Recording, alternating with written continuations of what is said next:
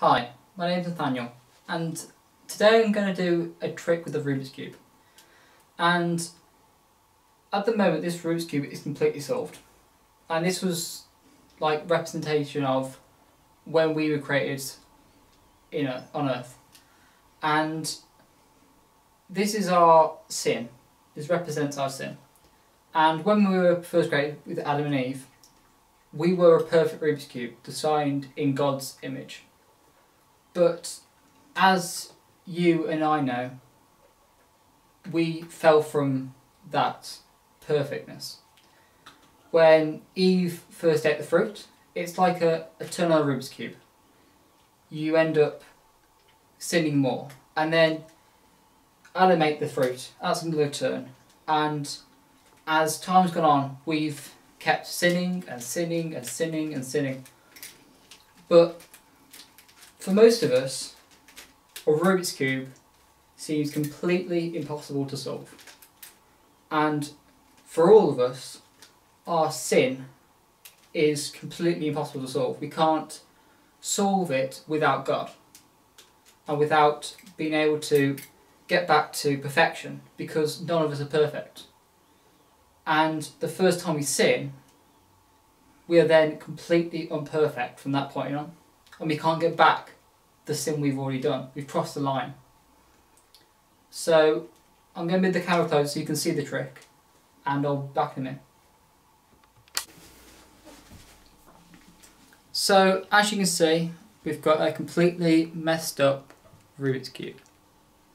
And this is a representation of our sin. And for most of us, this looks completely impossible to solve.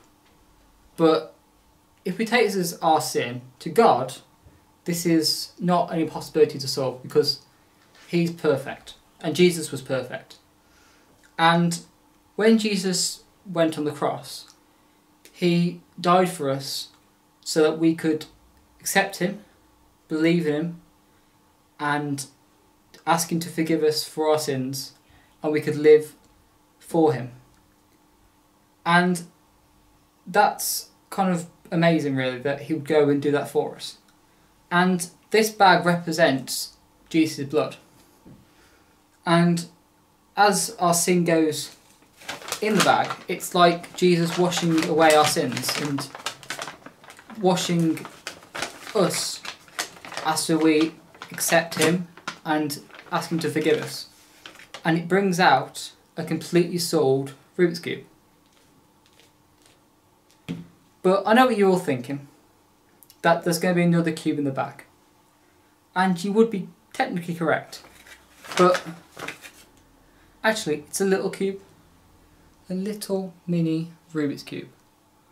And that's because to God, our sins are easy to solve. To us, we think it's a whole Rubik's Cube, it's a big Rubik's Cube. But to God, it's kind of a little small one. Because He can easily solve it when He died for us. And He did.